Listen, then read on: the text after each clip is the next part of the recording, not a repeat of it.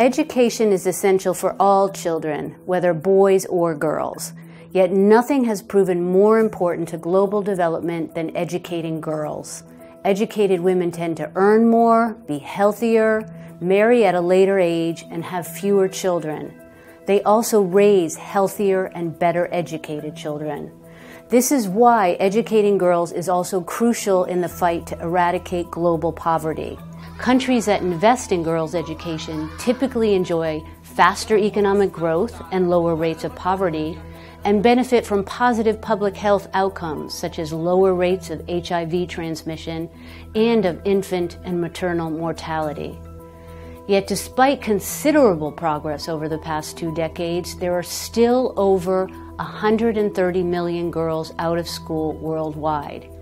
The main reason is poverty. For example, in Nigeria, only 4% of girls in the poor Northwest can read, compared to 99% of girls in the wealthier Southeast.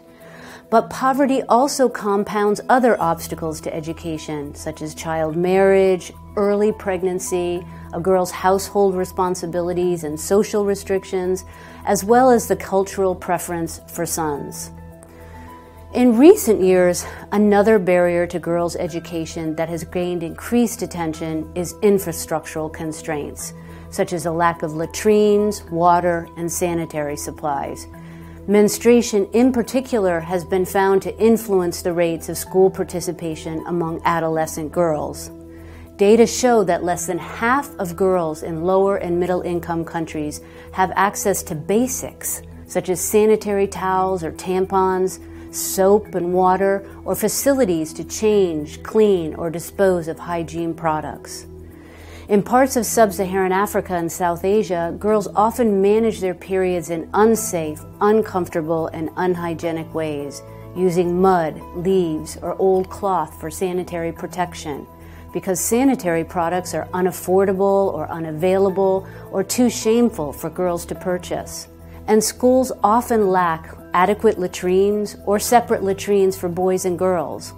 Now, unable to manage their menses privately and hygienically at school, many girls choose not to go at all.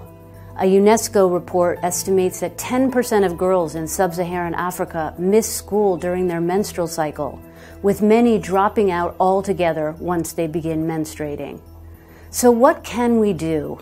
The solution lies in menstrual hygiene management, ensuring that girls have access to adequate information, sanitary care, and soap and water with which to manage menstruation in a healthy, safe, and dignified manner.